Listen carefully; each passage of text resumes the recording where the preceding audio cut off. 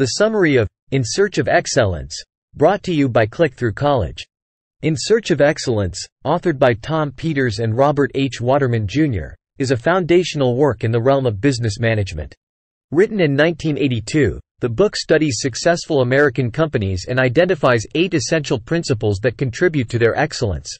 These principles, distilled from an in-depth analysis of 43 prominent companies, provide valuable insights into what makes businesses thrive and stand out from the rest. The principles are a bias for action, staying close to the customer, autonomy and entrepreneurship, productivity through people, hands-on value-driven, stick to the knitting, simple form lean staff, and simultaneous loose-tight properties. The authors posit that these principles form the fundamental pillars of a successful business, contributing to their resilience, adaptability, and, ultimately, excellence. Although the book has faced criticism over the years, primarily because many of the companies it extols did not maintain their performance, the core tenets laid down by Peters and Waterman continue to hold relevance in today's business environment. Their emphasis on people-centric management, customer centricity, a strong organizational culture, and a focus on core competencies resonate with contemporary management theories and practices, making In Search of Excellence a timeless guide for businesses striving for success. A bias for action. The book begins by highlighting the importance of a bias for action. This principle extols the virtue of being proactive and quick to act, rather than getting mired in analysis paralysis. Successful companies, according to the authors, implement a do it, fix it, try it approach. They prefer real-world trials and experiential learning over lengthy planning stages. The emphasis is on doing rather than deliberating. In modern organizations, this principle encourages a culture of experimentation. Rather than waiting for a perfect solution, these companies recognize that acting and learning from outcomes, even failures, are paramount for progress. They understand that most decisions in business are reversible and can be fine-tuned based on the feedback from the results. Staying close to the customer. The second principle lays the foundation for a customer-centric approach. The premise is that understanding customers' needs and preferences can only occur when a company maintains close and regular contact with them. As such, organizations should focus on quality and service, seeking to exceed customer expectations. Successful companies in the 21st century take this principle to heart. In the era of social media and big data, companies can maintain an ongoing dialogue with their customers, leveraging technology to understand their needs better, and to provide personalized, efficient service. Staying close to customers allows businesses to pivot when required, remaining flexible and responsive to evolving market dynamics. Autonomy and entrepreneurship. The third principle focuses on the organizational structure and promotes autonomy and entrepreneurship. The idea is to create smaller units or teams within the company, which function semi-independently, encouraging an entrepreneurial mindset within the larger corporate structure. By creating a sense of ownership and autonomy, organizations can encourage innovative thinking and improve decision-making speed.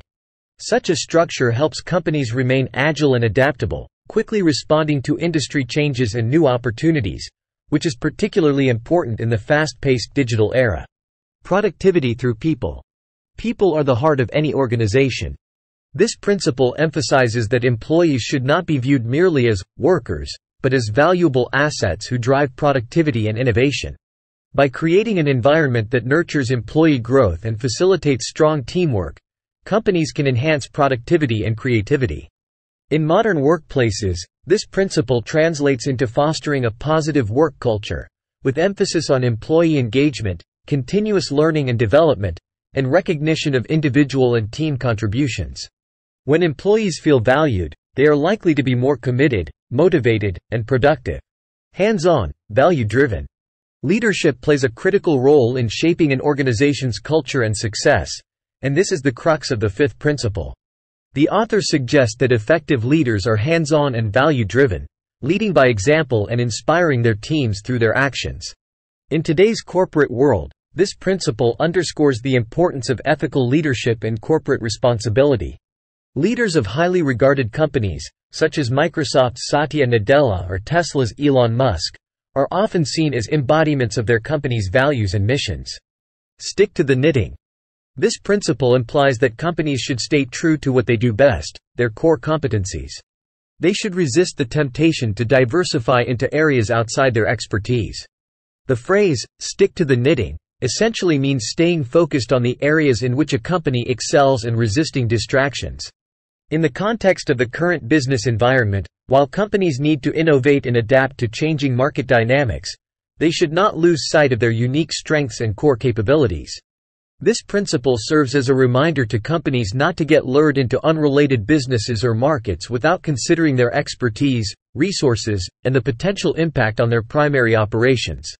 Simple form, lean staff. The seventh principle advocates for a lean, simple organizational structure. By reducing hierarchical layers and bureaucracy, companies can enhance speed, efficiency, and communication. They argue that the fewer barriers there are between the decision-makers and the frontline employees, the better. In today's context, this principle resonates strongly with the rising trend of remote and flexible working arrangements. Successful modern companies, such as Spotify and Zappos, have adopted flat, or agile, organizational structures, allowing for greater fluidity, collaboration, and communication across departments and teams. Simultaneous loose-tight properties. The eighth principle is perhaps the most nuanced one. It recommends striking a balance between maintaining control over core values and standards while allowing flexibility and autonomy in other areas. Companies need a tight adherence to central values to maintain their identity and direction, while a loose approach fosters innovation and adaptability. This principle can be seen in operation in companies like Netflix, which has a strong culture defined by high performance and freedom. They set clear expectations about their values and the outcomes they desire. But how employees meet those expectations is largely up to them. These principles were not presented as a rigid framework but rather as common characteristics observed in successful companies. However, it's important to note that In Search of Excellence has had its share of criticisms. One major criticism is that many of the 43 companies the authors held up as models of excellence did not sustain their excellent performance in the years following the book's publication. Some critics also argued that the selection of companies was biased and that the conclusions drawn were overly anecdotal. Despite these criticisms, the enduring popularity of In Search of Excellence testifies to its influence and relevance. The principles that Peters and Waterman identified continue to be applicable in the modern business context, even if they need to be adapted to fit changes in technology, market conditions, and societal expectations. For instance, the principle of staying close to the customer has only gained importance in the digital age, where personalization and customer experience have become significant differentiators. Similarly, the emphasis on a people-centric approach aligns well with current trends in employee engagement and workplace culture. In conclusion, In Search of Excellence remains a seminal work in the field of business management.